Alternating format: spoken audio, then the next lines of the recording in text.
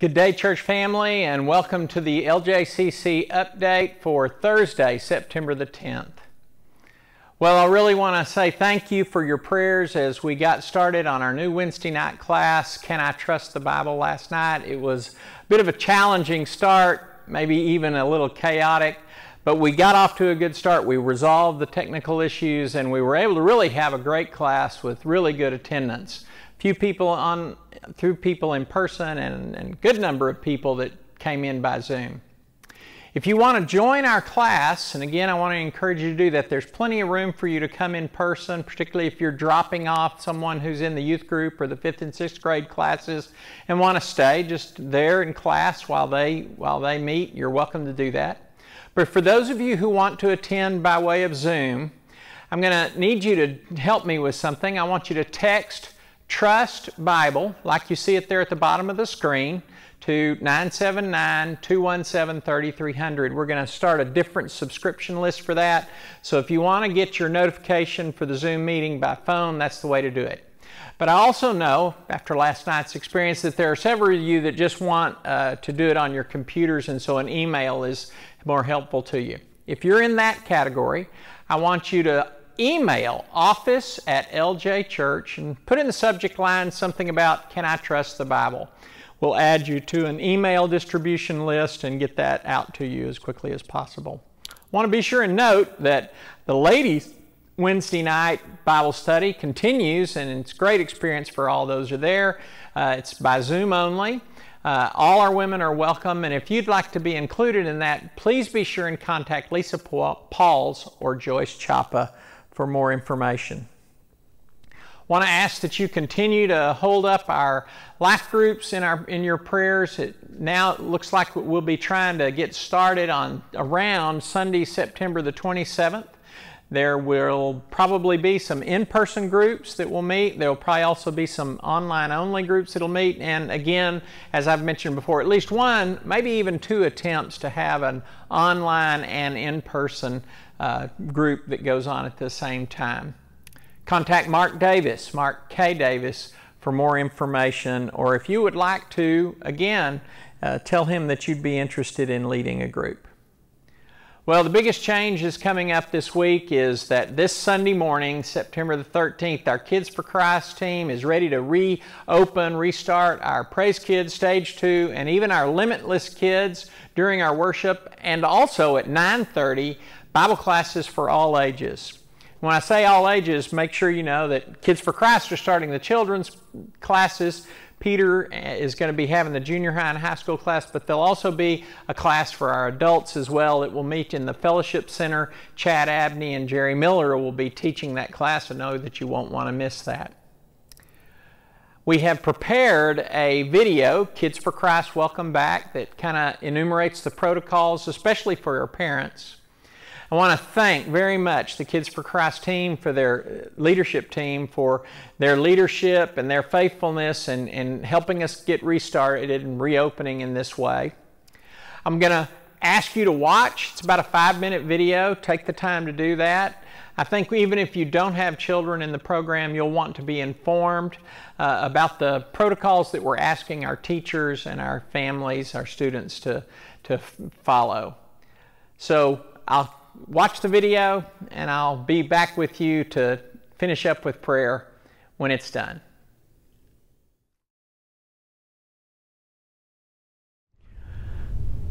Thanks everyone for watching this video that'll give you a little bit of an orientation to reopening of our Kids for Christ programs, Praise Kids, Stage 2, Limitless Kids, as well as our Sunday morning Bible classes. Please know that our Kids for Christ leadership team has been meeting and pondering these issues and discerning what's the best thing to do. They have done that prayerfully and with the hopes not only to bless our kids and bless our families, but also to honor God in what they wanted to do.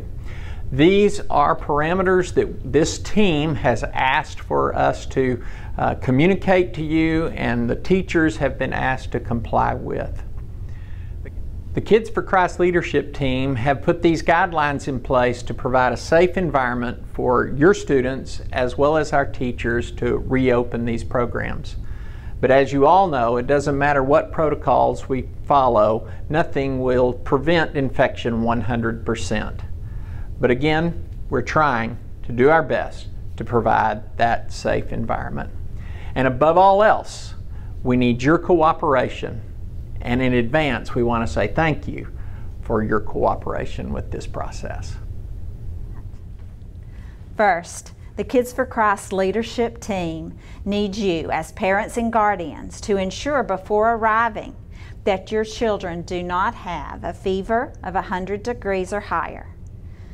Please ensure that they don't have any respiratory infections, a cough, sneezing regularly, any shortness of breath, or also any vomiting or diarrhea within the last 24 hours.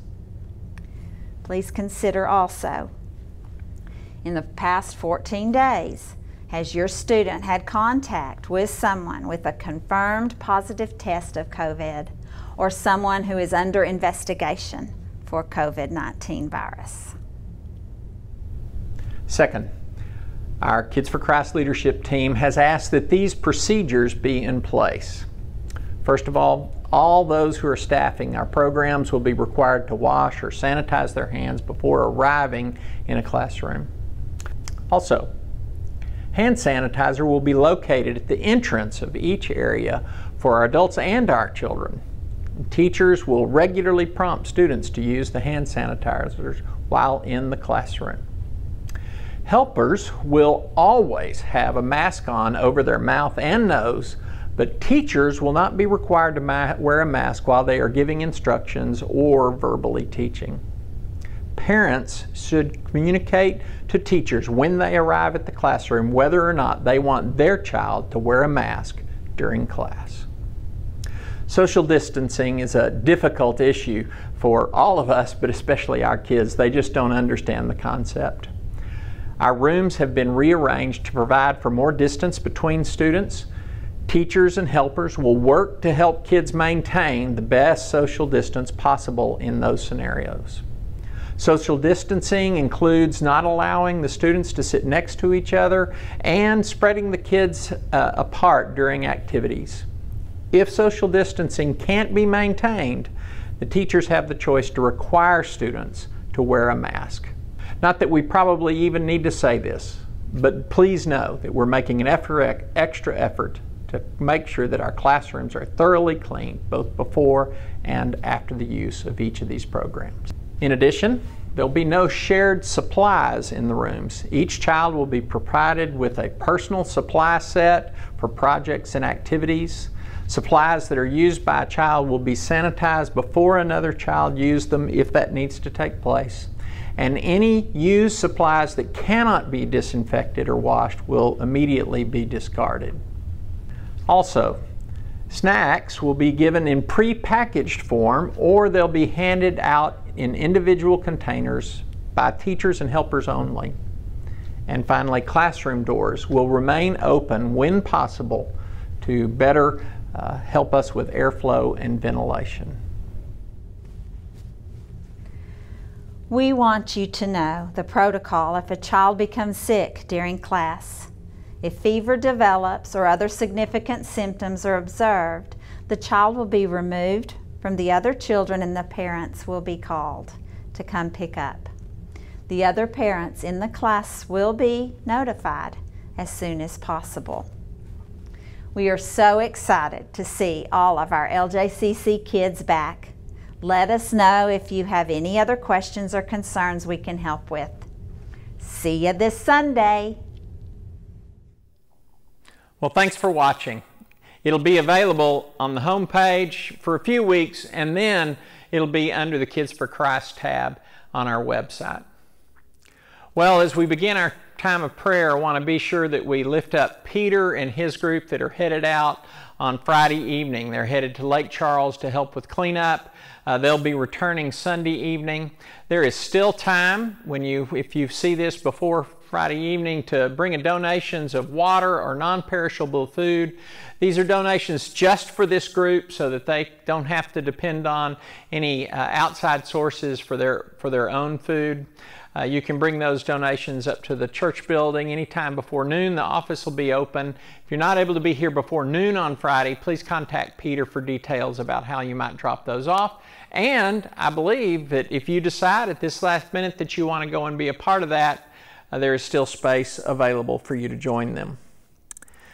Mike Baumgartner and his disaster assistant team, as busy as they can be, they're operating out of Orange, Texas at this time. I know that they are preparing for when they're going to be able to get into Lake Charles proper, when running water and power are more easily accessible.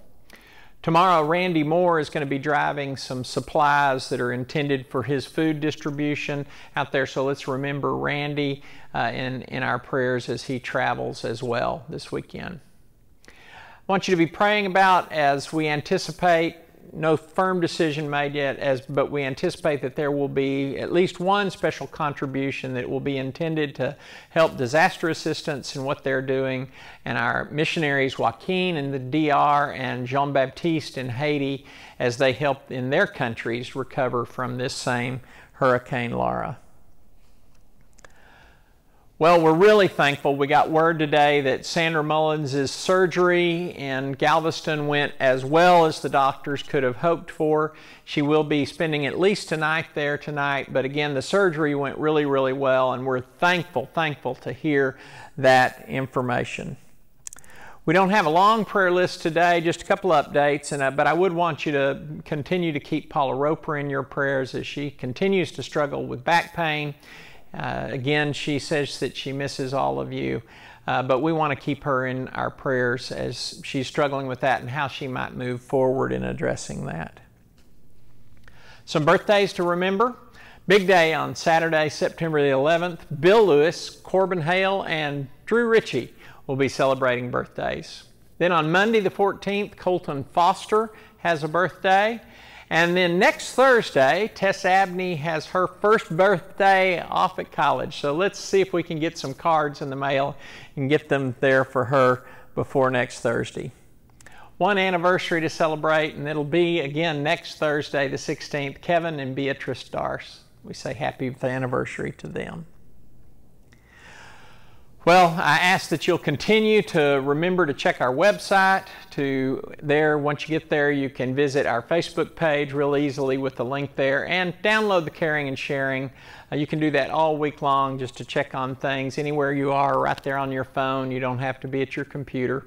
But it'll also be out sometime later tomorrow. The new one will be out. So be sure and continue. And thanks for staying up with us in those ways. Let's join together in prayer as we close out.